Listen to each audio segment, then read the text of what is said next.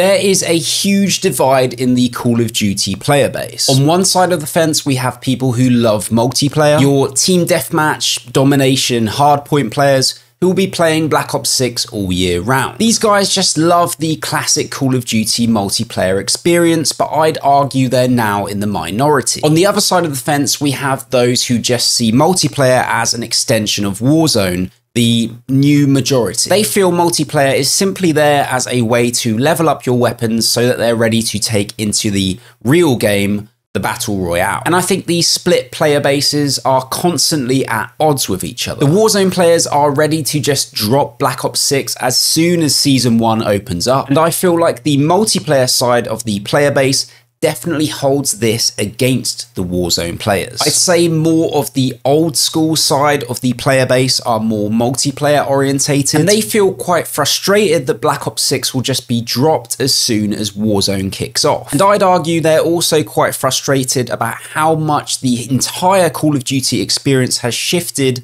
after the release of Warzone Verdansk. As soon as Call of Duty released their Battle Royale, everything changed. And whether they knew it or not, for the majority of players, they were effectively putting multiplayer on the back burner. I definitely don't think this was intentional, but like it or not, it resulted in a complete shift of the multiplayer landscape, and this extends even beyond Call of Duty. Now, I'm going to probably catch a lot of flack for this opinion, but I feel like standard 6v6 shooters can only get you so far as a video game franchise nowadays. If you're looking to compete and carve out a large portion of the market, you need to be releasing some form of high stakes game mode. So we're obviously talking about Battle Royale as a safe bet, but we're also starting to see franchises release extraction shooters. And if we want to get a little closer to that old school vibe, we can use an example like Valorant, which is still high stakes, but obviously closer to that standard arcadey 3-lane shooter vibe. We're pretty sure that Battlefield will be releasing a new Battle Royale as part of their next release. We also know that 343 have rebranded themselves and are now called Halo Studios. They are supposedly working on several projects at the moment, and I'm really hoping that one of those projects is a Halo Battle Royale, because I think the way that franchise has just dropped off the face of the earth